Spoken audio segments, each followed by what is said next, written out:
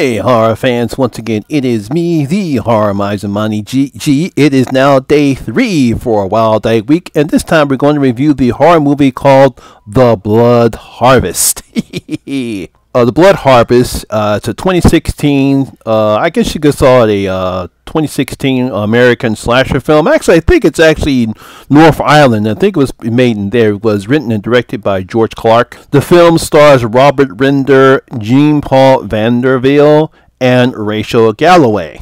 Now, in this particular film, a disgraced Northern Ireland cop has come back into the field to catch a serial killer who's just killed a whole bunch of people, and he has to find a way to get his superiors to believe the theories that these are vampires that are killing these people. Well, that's what he thinks. Now, the way this film begins, we see this couple that gets attacked in some type of jogging area. They're attacked by this guy. Well, this guy gets attacked. There's a whole bunch of people get attacked in this film. We see some guy in some type of a mask, and he kills this person. Then we see these two couples there in some type of a sewer system. They both get killed. One guy gets stabbed to death. Another one gets stabbed and gets the eye poked out. Yeah, that's some crazy shit that happens in this film. Then unfortunately, the main character, Jack, he has this theory, but unfortunately, they don't believe him, so he gets fired. Several years later, we see more killings. I believe it's up to 39 people have been killed so far.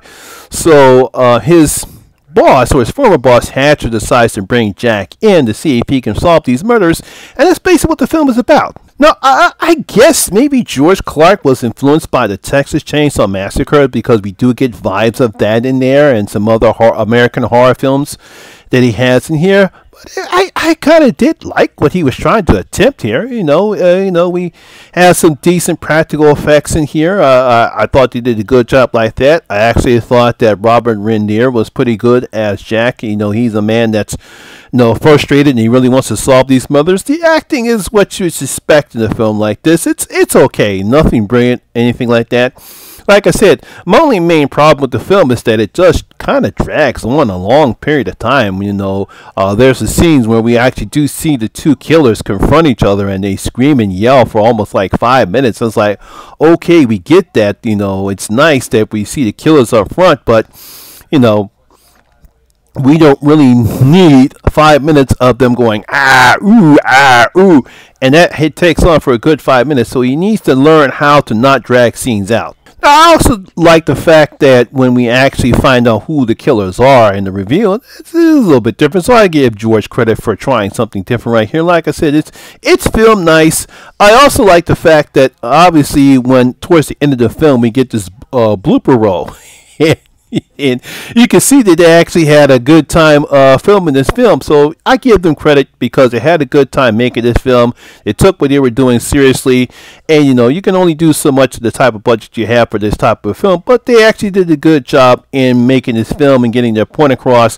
Like I said before, the only problem I have is that some scenes are just dragged too long. Like, I believe there's a scene where I think the guy, what's this guy's name again? Jack. He's in the woods, and we think that the killer is actually seeing Jack, but there's not. He's not seeing Jack. He's just like switching back and forth between the killer and Jack. But I don't get that part. There was one scene I didn't like that. If you're going to make your scenes make sense, then he should be in the scene where he actually sees the killer, but it's just switching back and forth when they transition back between the killer and who he has locked up, and we see Jack standing there with his gun in his hand. It's like, okay, we see that, but not making sense there. But other than that, like I said, this is a decent film. Like I said before, great, nice practical effects.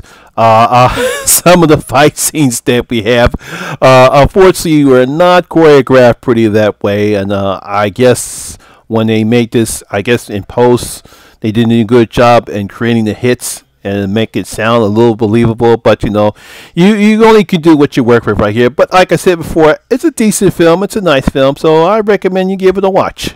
So there you have it for day 3 for Wildeye Week, The Blood Harvest. This is the 2016 Northern Ireland film, not the other Blood Harvest that has a clown in it. Just want to make sure you get that right, because some people might take a look at the clown. I don't know if that's a Wildeye film, but that's clown. There's no clowns in this one. So there you have it. That is my review for day 3 of The Blood Harvest. Hope you did enjoy it, and if you did, please give it a like and share, because that'll help out with the YouTube algorithm.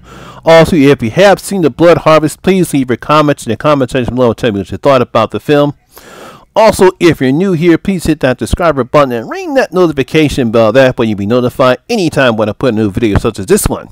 Once again, my name is Lamont Smith, better known as the Horror Miser G, and always remember that horror rules. Ha! I'll see you in my next video. I'm out.